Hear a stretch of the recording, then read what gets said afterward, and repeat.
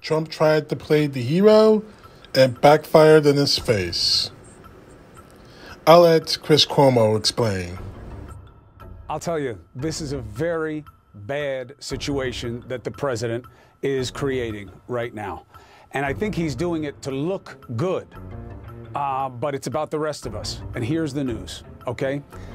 It took almost to the end of this tantrum of a presidency, but we now have a moment for this president, an ultimate moment of put up or shut up about being a champion for the American people, okay?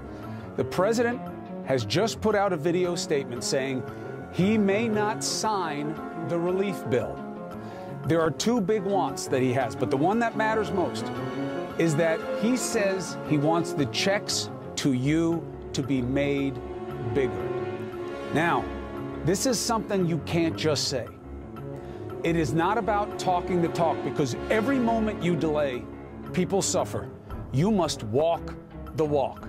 The Democrats, as you know, always wanted more money in the checks. It is his party, and frankly, Trump's own staff that bargained down the eventual amount. Nancy Pelosi, Speaker of the House, Democrat obviously, seized on this truth and issued the challenge that will define the final days of Trump's presidency in terms of what he does for you. Here's her statement, a tweet. Republicans repeatedly refused to say what amount the president wanted for direct checks. At last, the president has agreed to $2,000. Democrats are ready to bring this to the floor this week by unanimous consent. Let's do it. Mr. President, are you ready to walk the walk for the American people? This is a thing that they need more than anything else at a time that they need it more than any other time.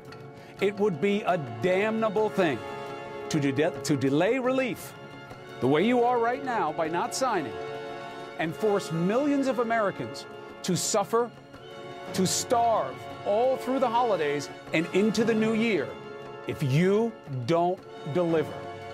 And this would be a simple task. Get the Retrumplicans in line. They must do as you say. And ordinarily, I wouldn't argue that. I'd say, sure, you're the president, but the party's got its... But that's not the way it works with you, and you know it. You've gotten them to swallow so much worse. This will do good for people. You've gotten them to be silent, or even more importantly, complicit about your election canard. And even you know that's what it is. Even you are surprised at how gullible they have been. It's part of your frustration. I hear what you're saying. I hear that you're saying, I don't get it. They'll say whatever I want them to say. How come I can't do anything here? Well, I can't help you on the election because that's about the Constitution and the law. But this is about you and your will. Get your party to face the truth about the need in this country. They have no problem swallowing lies. Get them to own the truth. This is your moment. This is what will be the ultimate capstone. Are you a deal maker or just a con? Here's the president's position. If certain items that he thinks are part of the relief bill but aren't, there's an omnibus spending bill that was attached, right? I don't like it either. I think they should have been just relief, and they should have gotten it done a long time ago. But again, you got to expect better and demand more from Congress if you want this kind of culture to change. In the attached spending bill, there's certain items that he sees as wasteful. Interestingly, and for me, really foreboding of a bad outcome here, he wants the 3-martini lunch extended even longer. So is he really about wasteful things when that's about as wasteful as anything in the bill, except for that wall spending they put in the middle of a pandemic? Now, here's the thing. Why should we question whether or not he's going to do anything rather than just talk? Months of inaction. All that negotiating was going on. He wanted no part of it. He either watched passively, as Pelosi said, and all reporting points in the same direction. The Republicans wouldn't even say what the president wanted. They didn't even want him to have any role in this. He sat passively or completely ignored it. Now he's saying checks should be $2,000, not $600. Everything points to this being something where he gets to look good as others will truly suffer. People absolutely could use more money. And it was on him to fight for that, but when the fight was happening, not after it has been decided. This is not swooping in at the last minute. This isn't picking up the ball on the 1-yard line. This is a delay of game. He has been told that this delay and any help that was going to come may not come for anybody by Christmas or New Year. And it could scuttle any chance of a deal anytime soon. Americans were supposed to start getting checks next week. You know, I'm trying to find new ways to tell you this all the time.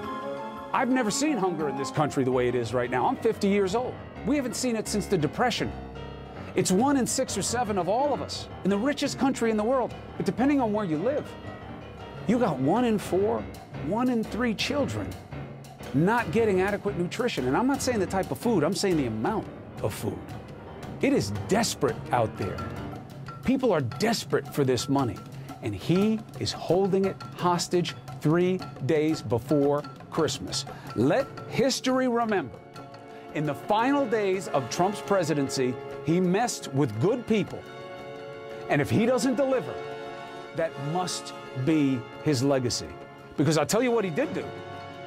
He took care of bad people. This pardon blitz is the worst we've seen. It's a new low. You can support Trump, but don't you dare ever call him a law and order president again. 20 pardons and commutations tonight for political allies and others, including 2 convicted in the Russia probe, 3 corrupt, disgraced GOP congressmen. Papadopoulos, remember him? He's just a liar. The former Trump campaign staffer lied to the FBI about his Russia contacts. Remember Alex von der Zwaan, who was deported after pleading guilty to lying to investigators about his interactions with a person with ties to Russian intel?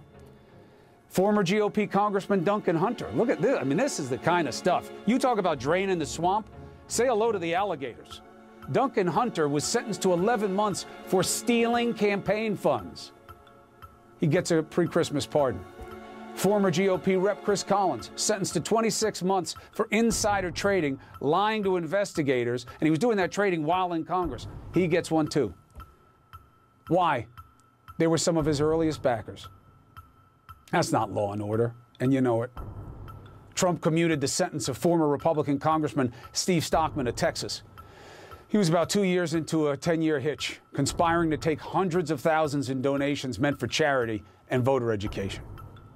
Also pardoned, 4 Blackwater guards involved in a deadly shooting of Iraqi civilians. What does this mean? Now look, the pardons, that's about what Trump is about in terms of character or lack thereof. If you're good to him, nothing else matters. He's not about law and order. Know that. He just proved it to you. So, Trump, are you going to give us the checks? The $2,000 checks? Or are you going to continue to let your boy, right, Moscow Mitch McConnell, hold us up again? See, Trump, you put yourself in this spot.